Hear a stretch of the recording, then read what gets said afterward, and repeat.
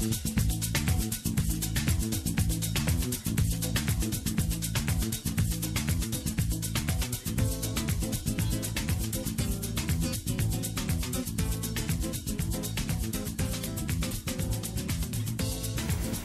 morning, good afternoon or good evening, wherever in the world you might be watching.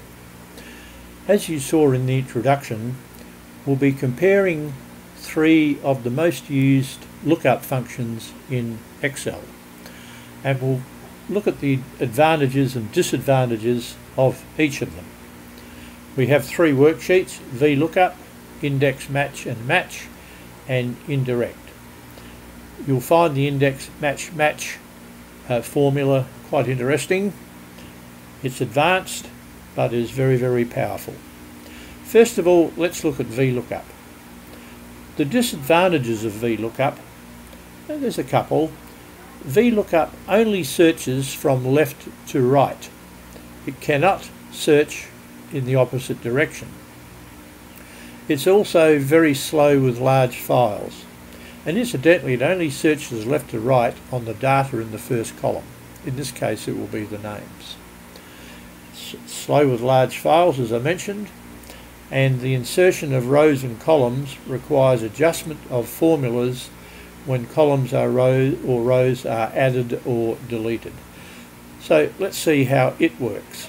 First of all, I want to search for Dave's sales for April. In other words, I want to finish up with the result of 53.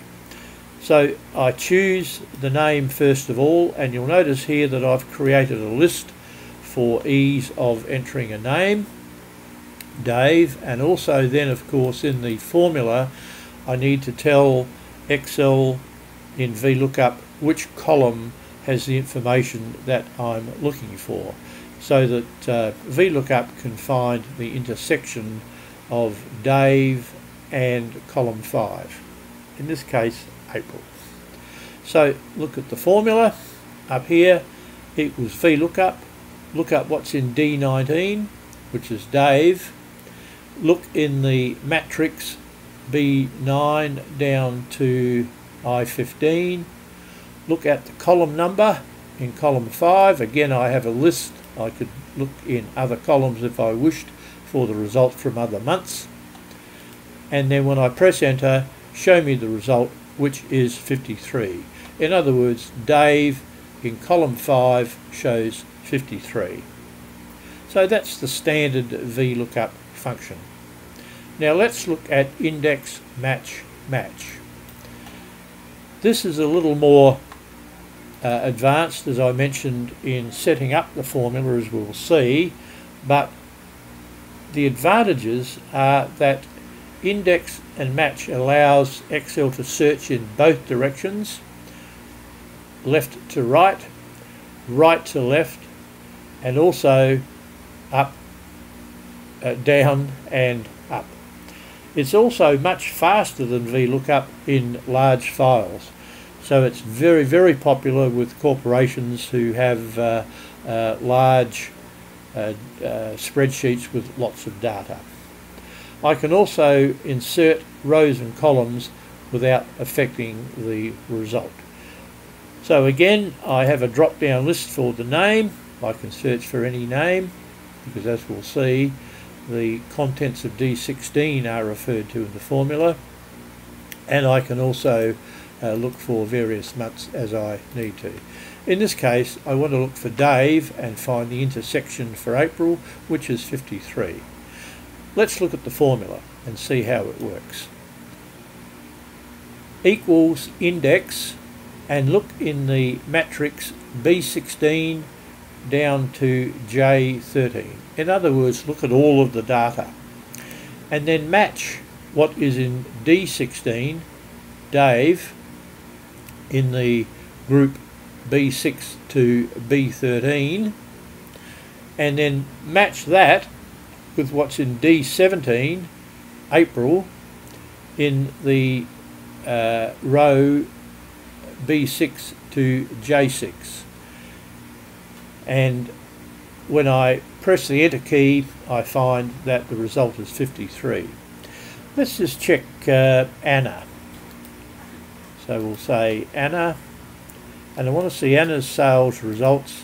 We'll say for May, and the answer is 43, because index match indexed those names.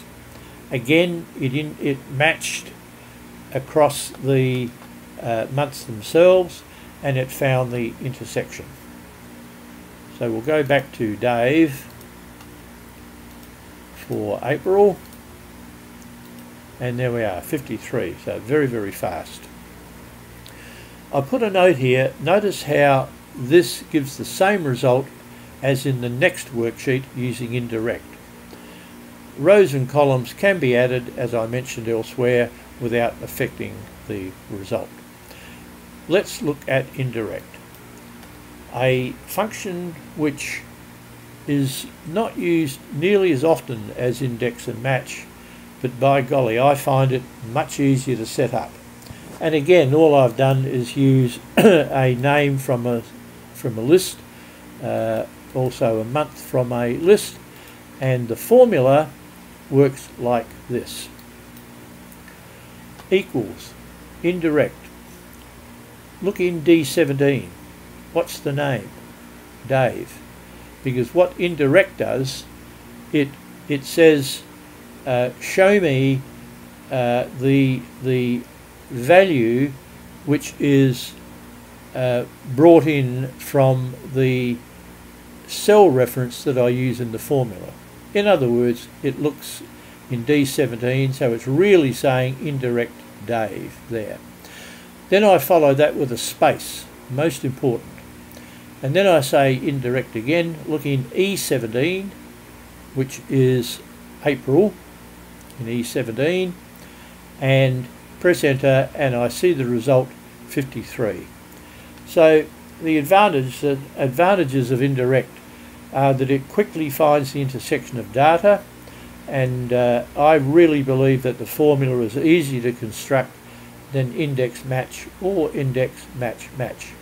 Again, I can allow the insertion of rows and columns. The results will remain the same, but if I insert a column through any of the cells which show the data here, then the results will be repositioned. So that's just something to be aware of.